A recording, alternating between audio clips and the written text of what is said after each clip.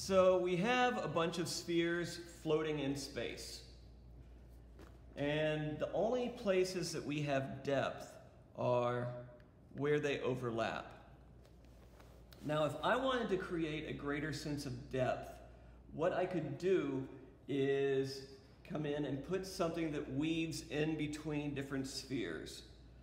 So like right now, I don't know which one of these are closer, okay?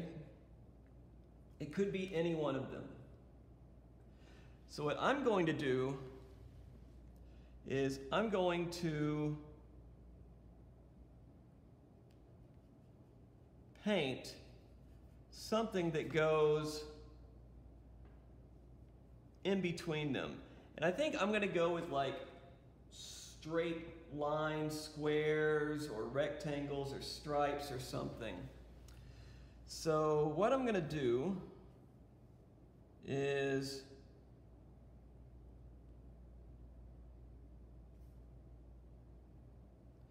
I'm just kind of drawing it out. And I'm going to decide which one of these is close and which one is far.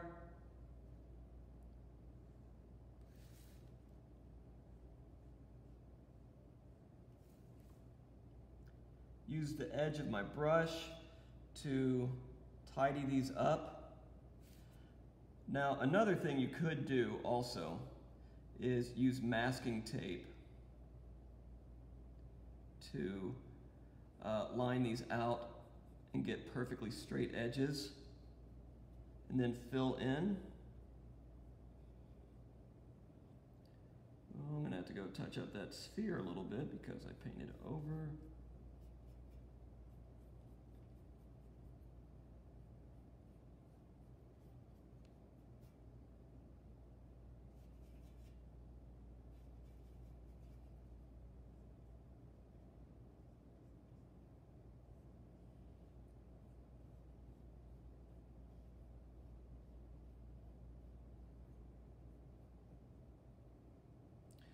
Just the addition of these flat shapes now creates a much bigger sense of separation.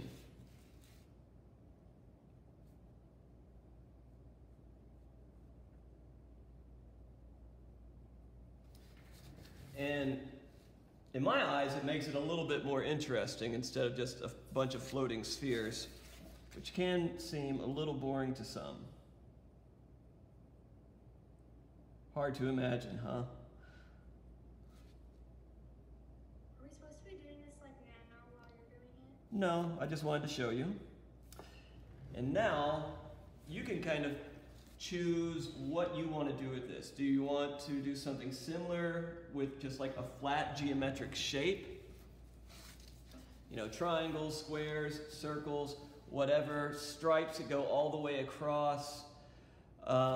Different colors, you know, bright greens, dull purples, whatever you want to do. Okay? What are your questions?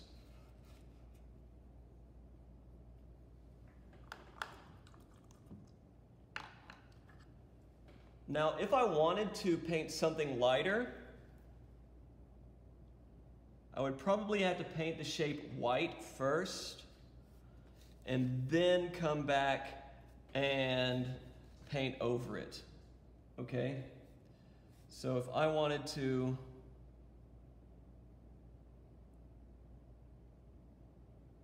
have a bright yellow line that went this way, I'm gonna paint it white first, and then come back and paint yellow on top of it.